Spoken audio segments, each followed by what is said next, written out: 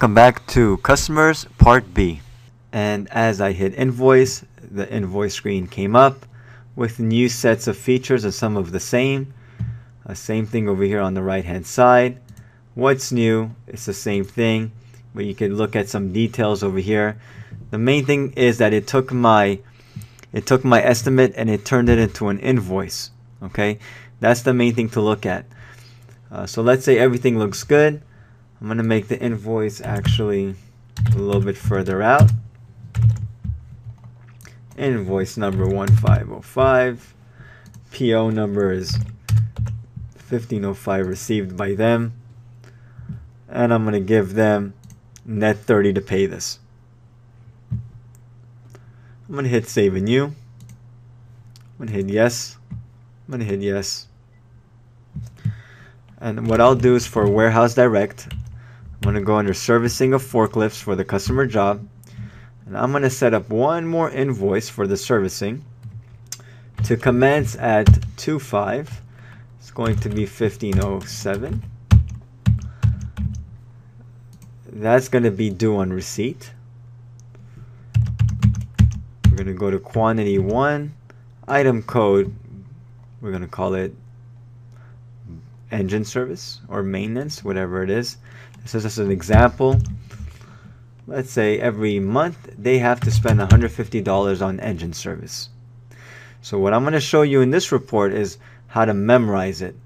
And memorizing it means that it will automatically come up every whatever days you want it to be. So if this is a monthly thing, I'm going to go over here to this thing called memorize. And service of forklifts, the main thing is I want it to be monthly. The next date, if this is 2/5, the next date will be 3/5.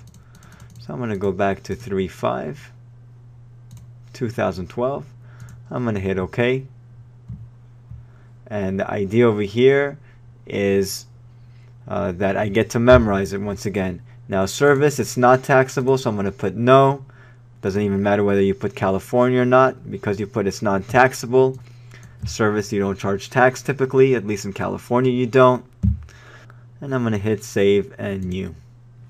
Hit yes again. Hit yes again. I'm going to close out of Invoice.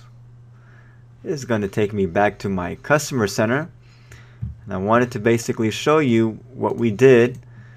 And the numbers will reflect right over here as this is what the balance is open. And that's kind of why you do customer job.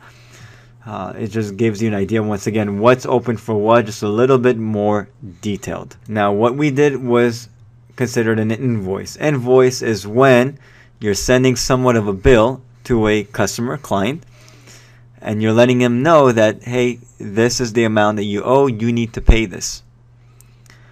Sales receipt is really more in a retail environment per se, or online internet sales. It's basically where you create the sales receipt after you got paid. So invoice is before you got paid, you need to collect. Sales receipt is, hey, I just sold something on the internet, whatever it is that I sell. We just sold a forklift on the internet, and we sold it to another customer, now Warehouse Direct. So I'm going to add a new customer on the fly, and this customer's name is going to be called Internet, Mr. Internet. I'm going to copy this over here, Mr. Internet to Mr. Internet. I really don't care to fill out the rest of the details because you've seen how I do that. This is just an example. I'm going to hit OK. Sales, let's say we're already in. So check numbers if you got a check, or you could use check number. I use check number for the codes that are the authorization numbers that I get through my merchant account when I run a credit card.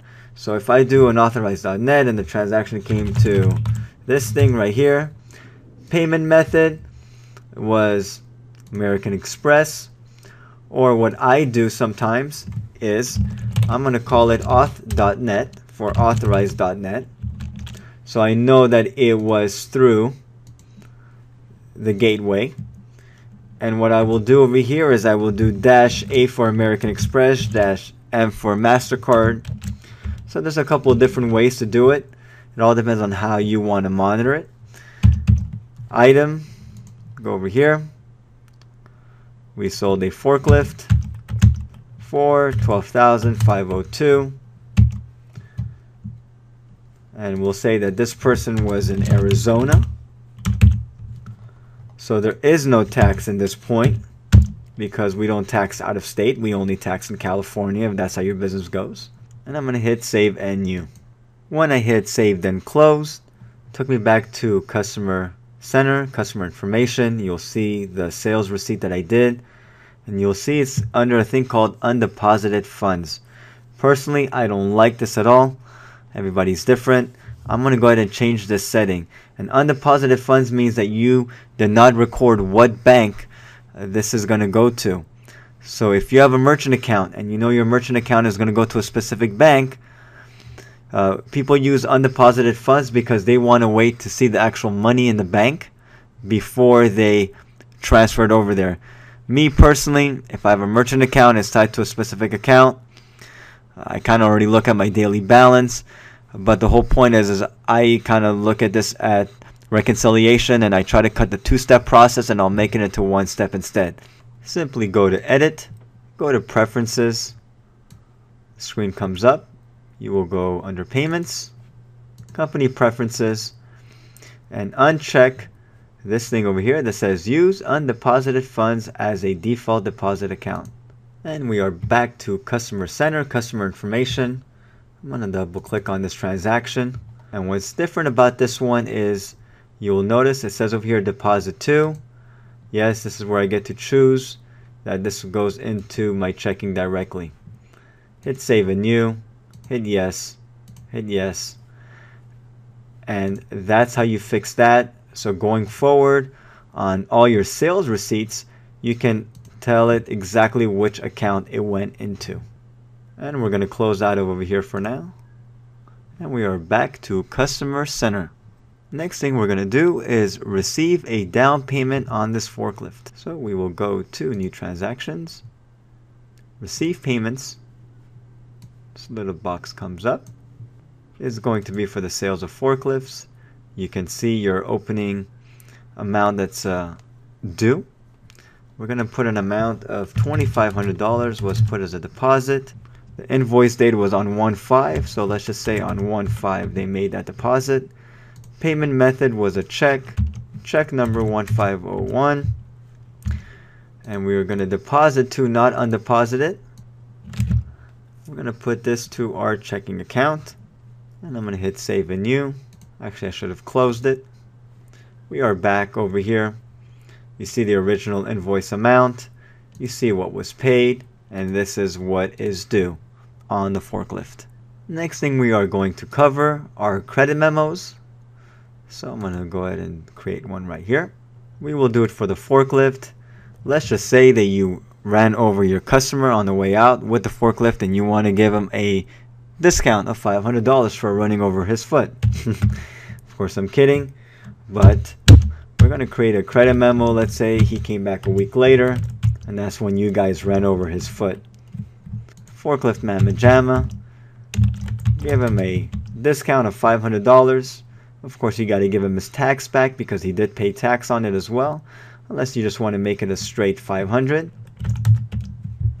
And you just got to play with the numbers, right? And this is where you have options. Do you want to retain it as an available credit, give a refund, or apply it to an invoice? So for this credit, we're going to apply it to an invoice. We're going to apply it to the open invoice over here. I'm going to hit Done. Close out of over here. Back to our Customer Center. $14,343 was original invoice. They paid $2,500. They got a credit for 517 cents. Now the balance is $11,342. But we are not done yet. They came back another week and you ran over their foot again. Now they're pissed. Now they want some money back in their pocket. So we're going to go to Credit Memo. Same thing, we'll call it Credit Memo 15110. This was another week later. Item off the Forklift Mamma Jamma. This one is for $1,000 because this time it really hurt. I'm going to hit Save and New or Save and Close, either way. This time I'm going to give a refund. I'm going to hit OK. And right away it takes you to this screen over here. And I'm going to issue the refund via check. It's going to be through our checking account. And the check needs to be printed. Hit memo for running over his foot twice. And of course you could have it to be printed or not to be printed. So if you're printing checks, it's to be printed. If you do it manually, you can uncheck it and put the actual check number if you're handwriting it. So it's going to be check number 2905. Hit OK. Save and close. We are back once again. And you will see that you have your credit memo and it's been paid as well.